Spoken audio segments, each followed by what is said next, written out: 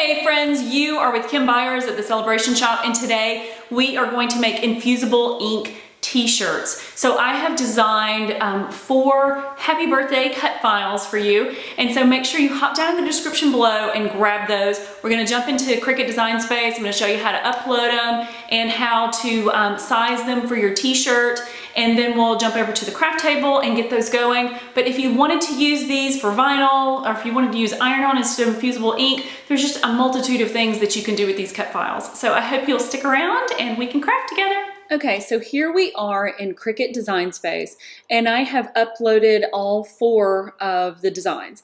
I'm going to show you how you do that, just so that we're kind of all on the same page. If you're a newbie to Cricut Design Space, if you are on your home page and you just select New, and then you go down to Upload, and then you can upload an image. So you browse your computer, and you can use an SVG. I use the SVG when I'm cutting. I use the PNG when I'm going to print then cut. So if we are doing a birthday girl, so then I grab the SVG, I open,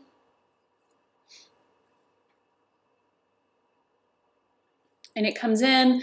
I would put a tag on it, birthday, and so just hit save. Okay, and so there is your file.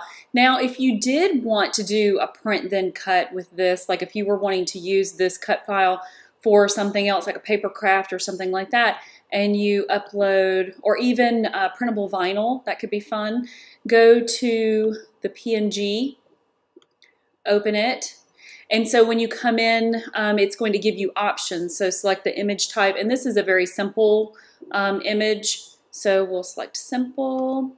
Continue. I'm going to make this a little bit smaller so we can see it. At this stage, if there was something, you know, with another file that you needed to tweak or erase something, you could do that here. But this one's good, so we'll just hit continue. And then it brings it in, and it can either be this print then cut or just a simple cut image. We're going to go print then cut. And we could have put a tag, birthday. Okay, so then whenever you, let's just pull them both in so you can see what they do.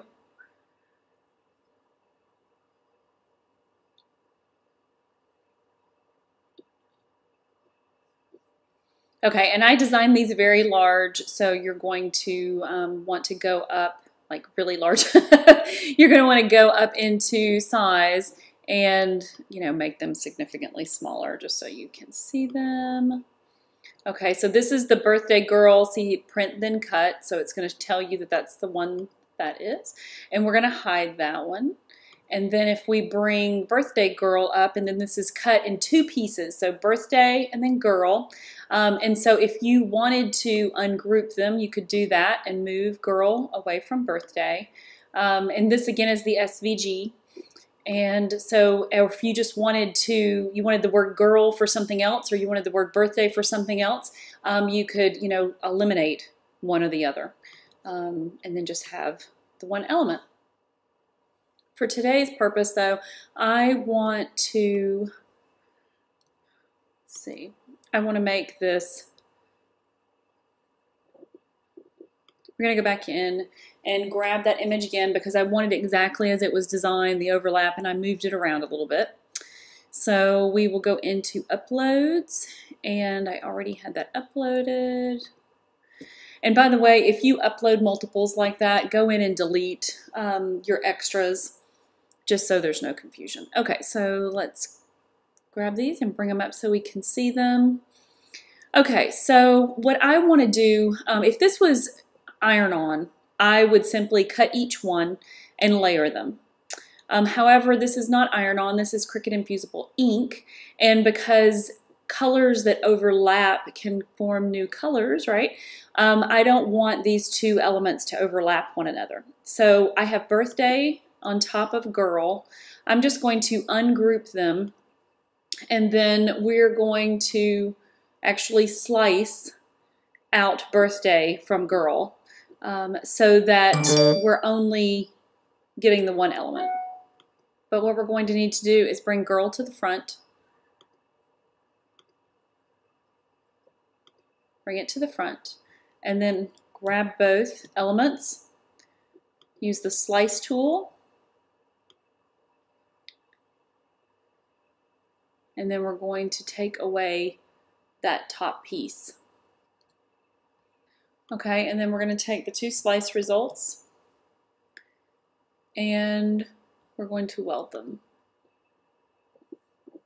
Okay, so now girl, and I'm going to move this so you can see it, and then we'll just do the undo. See?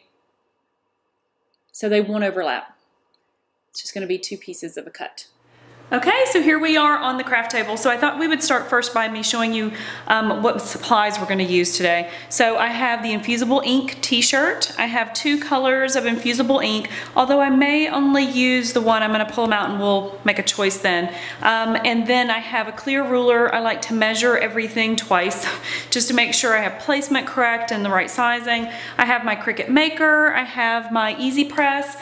And by the way, EasyPress is the most efficient way to do Cricut Infusible Ink. I know some people have tried it with an iron, and I'm not saying that it will not work, but the EasyPress will get up to 400 degrees consistently across the entire base, and so you're going to have a much better result. And I do highly recommend that you do the entire design all at one time instead of doing them in pieces. Okay, and then I have my cutter. I love using this just because my straight edge allows me to save as much of my material as possible. And those of you who craft with me at all know that I love to save my materials. I'm a little bit of a hoarder of materials, saving them for the next project. And then of course I have my mat. Okay, so let's measure our t-shirt. Okay, so what we want to do is, depending on where you want the design to fall, you just want to measure that area and make sure that the design you have in Cricut Design Space is going to fit. So the top of my design will probably fall about here, so about 14 inches across, and then the bottom of the design is probably going to fall somewhere in here, which is a full 18 across. So what we need to do is go back to Cricut Design Space and make sure that our art is going to fit within the space. And I would say probably no more than 8.5 inches across on the t-shirt so that we're not getting over into these areas. So let's start out by cutting the 8.5 by 2.5 inch. So this is the watercolor splash. This is the infusible ink that I chose, and it comes in these black bags because it is to protect it from sunlight. You don't want your infusible ink to fade. So when you pull it out, there are a couple things inside. There's a piece of material for you to test on. There is butcher block paper, and I'll show you how to use that in a few minutes. Basically, you're just protecting your pad and your EasyPress. So that's the pink, the lovely pink. And then this is like the multicolor. Isn't that beautiful? The multicolor. And I think we'll use this for birthday, and we'll probably use that piece across the top since we're gonna have a lot of pink in girl. Okay, so we'll go ahead and cut out using our straight edge. Kind of fussy cut out the color that I want, which is the blue.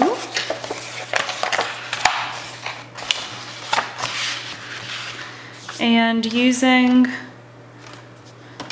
I love this cutter.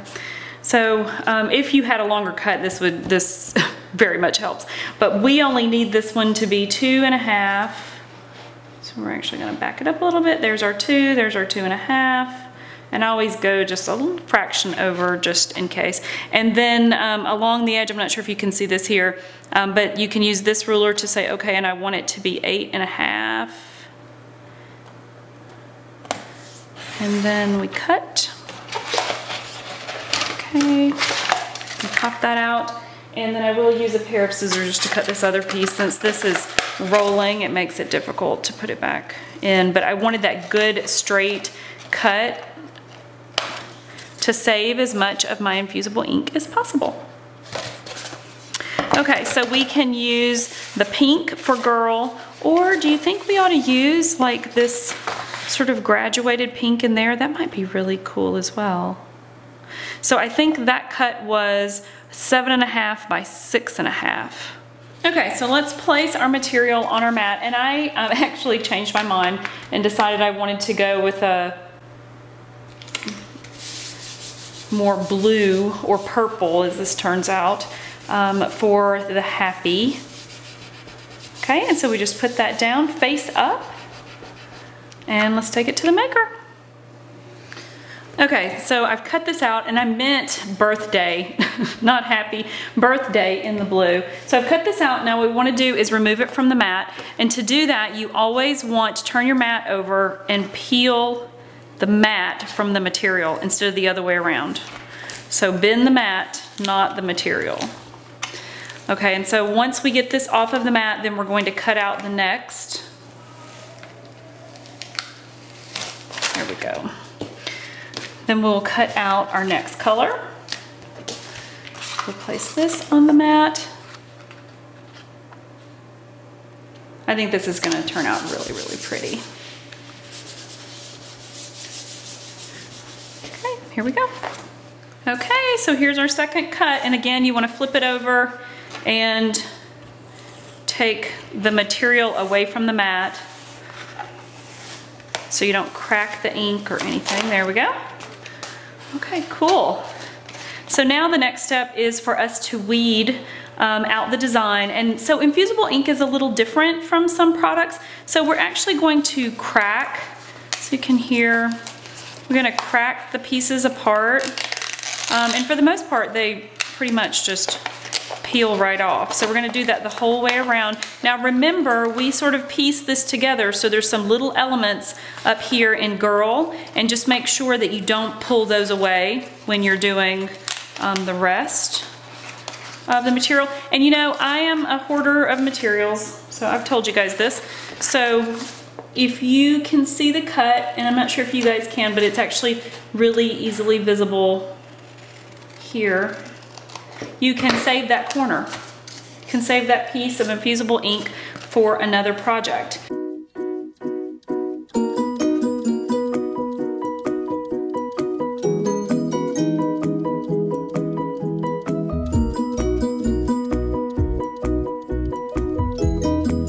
There we go. Okay, and we'll do the same to birthday, and then we'll put it on the shirt. Okay, so I've gotten my t-shirt out, and I have both of my elements, and remember we cut these two so that they would not overlap, so that the ink would not overlap on top of each other. So what we need to do now is we need to trim this backer out as close as we possibly can to this so that we can lay it within the design. What we want to do is we want to do the entire press at one time. So we'll take a pair of scissors, and then we're just going to trim in around these edges. Try to get as close to that as possible. And then we're going to do something different with these two little small elements up here. Now you also could have done this out of one color instead of what I did, you know, piecing the two. You could have done the whole design out of one color, or as I showed you in Cricut Design Space, you could have moved the word girl down so that you didn't have to do this. I'm making it a little complicated just because I wanted it to layer, but I think it's gonna turn out really great. Okay, so I pieced the entire thing together. So I went ahead, I trimmed out all the way around this and this, and then I actually took the smaller pieces off and just put them where they needed to be. Make sure, when you do this, just touch all of the infusible ink and make sure that you feel it on the top without a backer in front of it. Because if there is any of that plastic on the front side of it, since you overlapped them, then the ink is not going to go to the t-shirt. It's just gonna be on the back of the other piece of plastic, okay? So now once you have this all together, what we wanna do is we wanna make sure that we place it on our t-shirt in the right spot. So, okay, and make sure that you're measuring with this in mind, the top of the Y instead of just the bottom element of the Y, so that you can make sure that you are getting the same distance across, okay? So there we have it, birthday girl. So now what you want to do, and I'll put the link to the guide down below, but you want to make sure that you have your EasyPress the correct temperature for this type of t-shirt, which is their infusible ink shirts and the infusible ink. Okay, so the next step is you can take this tape. Now this is infusible ink tape specifically for this. If you use any other type of tape, the stickiness could come off on the shirt and ruin it. So we're just gonna take one piece of tape because this is pretty well positioned and it's pretty sticky, so it's not going anywhere. But we're gonna keep that in place. I also wanna take a piece of white cardstock and slip it on the inside of my t-shirt. And I probably should have done that before I placed it, but I didn't, so here we go. Stick it on the inside of our shirt just to make sure that there's no bleed. Okay. And then the next thing that we want to do is we want to put a piece of butcher block paper on top of our design. Okay, so now we have our EasyPress for Cricut Infusible Ink. It's 385 degrees for 40 seconds. Pick this up and we're going to place it down. Start, and we're not going to move it. If you move it, you could get what they call ghosting, which means that you could get a blurred ink, and we don't want that, right? We want it crisp and beautiful and bright. Okay, so now we're going to lift it straight up. Now I wanted to point this out. You see how the temperature changed? Sometimes it does that when it gets onto the actual element. The temperature on the EasyPress might go down a touch just because obviously the shirt and the base of the EasyPress are two different temperatures. Don't worry about that. Okay, we're gonna take off the butcher block.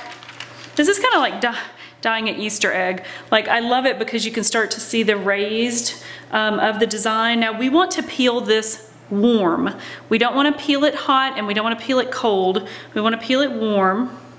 And so right now it's still pretty hot, so we're gonna give it a second. But you can see how the ink is coming off on the shirt.